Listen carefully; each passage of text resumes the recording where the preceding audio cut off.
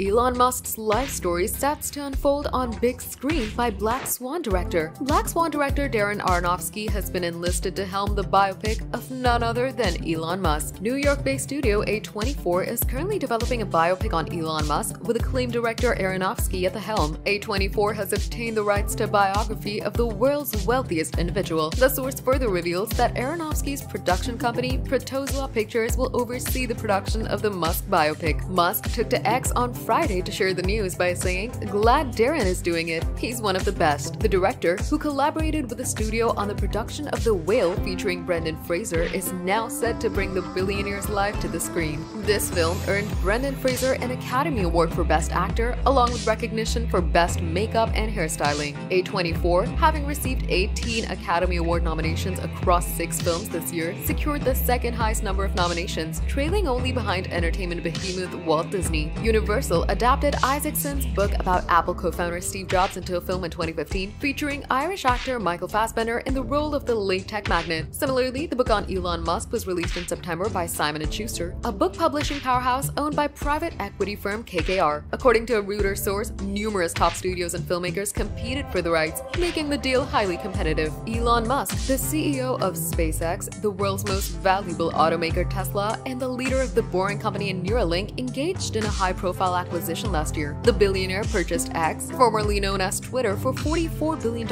after a 6-month saga. Stay tuned for the latest celebrity updates. Hit the subscribe button and ring the notification bell for all the latest news.